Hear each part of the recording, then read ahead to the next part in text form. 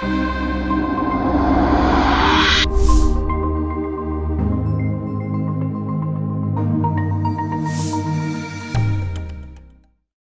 we're going to be going over how to repair a no boot situation which is caused by the BCD is missing or corrupt.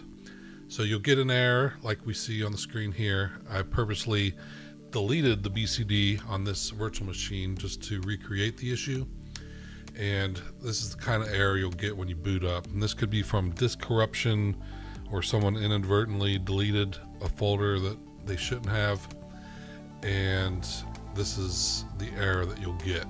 So I've already booted to Windows Media, and we'll go to next and choose repair your computer, and click on troubleshoot, command prompt, and that brings us to this recovery command prompt window.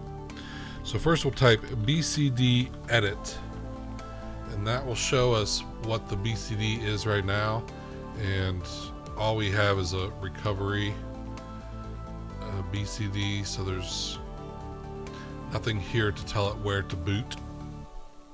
So to recreate it, we'll do boot rec / rebuild BCD.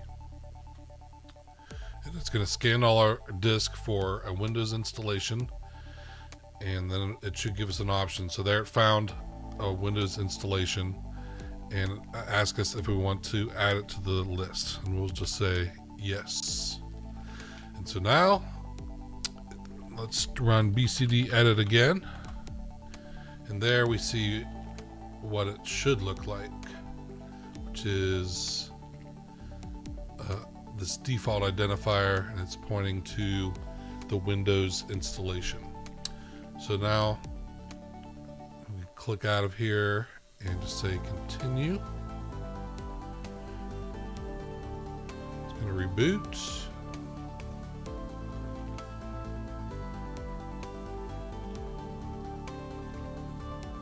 And it looks like we're booting now. Before, we would just come straight up to that error message. So there it's logging in, and we are good to go. So that is how to fix a no boot issue that is with a missing or corrupt BCD. So hope this helped you, and thank you for watching.